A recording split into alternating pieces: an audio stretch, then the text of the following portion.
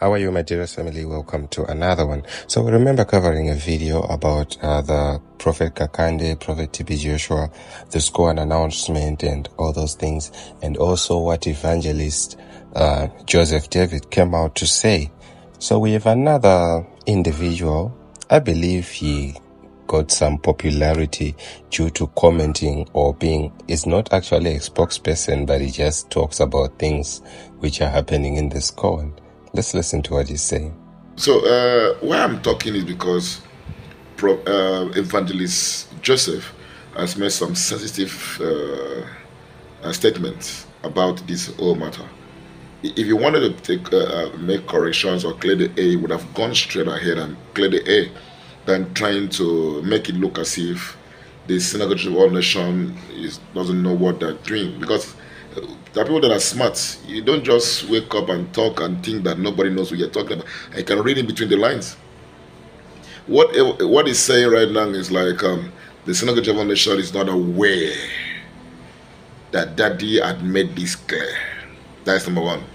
Number two, that the leadership of the Synagogue of All Nations, that is Mommy, Evelyn, Joshua, is not consistent with, the things that they put on the ground. That's what you're saying. You may say that's not what I'm trying to say. That's exactly what you're saying. And the third thing is like you want to knock the two heads together. You're trying to bring conflict between Prophet Kakande and Mommy Evelyn Joshua, which is absolutely wrong. Well, the same evangelist Joseph that he's talking about, I believe this is what he said. Well, I don't know why some people just take delight in feasting on bad news and negative reports. I am doing this video in response to some reports currently circulating on social media where some people are insinuating that the SCOAN ministry in Kampala, Uganda is fake, following a public announcement from the SCOAN recently stating that it does not have any branch in Uganda.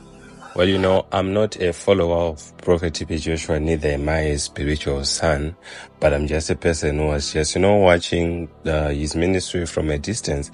And we know that Joseph David is actually someone who has been in the SCOAN for a long time. You can actually see this Ajoke video that came out. He was actually there for many, many, many years. And this brother who's coming out to say some certain things about him, didn't he just come in 2011? Until when I met Prophet TB Joshua in 2011. And something happened that day on a Sunday service. It was not even the one that touched me. It was wise man Harry then that touched me.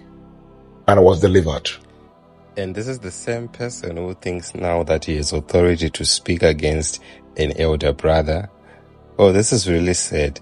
I'm really disappointed in what is really happening, in the SCOAN family. And we believe we really have to pray, because it's one thing for your ministry to be attacked by a lot of apostles and other ministers, but it's actually a very sad thing for you to be fighting amongst yourselves. You really need to, take a page out of your spiritual father's book and relearn from him, because you are not doing what your father actually teaches. I'm going to leave you with what Prophet TB Joshua says about all these things which come in the media, about attacks and all those things. And I believe all you who are fighting, especially those who used to follow Prophet TB Joshua or who claim to be his sons, you really have to listen to your father. Like, share, comment, and subscribe. Meet you in the next one as always. God bless you. Silence is the best answer for a fool. You can never hear me respond to any issue because I know how God works. One thing we don't know about our enemy, when they hit you, try to attack you, and you silent, create fear to your enemy. They will not know your position, and they don't know what you mean by silent. But when you respond, they love respond. This is secret. They kick you, they shout to you, they lie against you, and you come out to say, you lie against me, you lie against me. They say, glory, they are happy. Hey, we hit him, hit him more. Hey, oh, hit him more. Every response of your enemy, take it to God. Take it for prayer. If your enemy say you're a thief, write it down. Take it to your altar. If your enemy say you are stupid, write it down. Take it to altar. Don't use your mouth to reply. Take it to altar.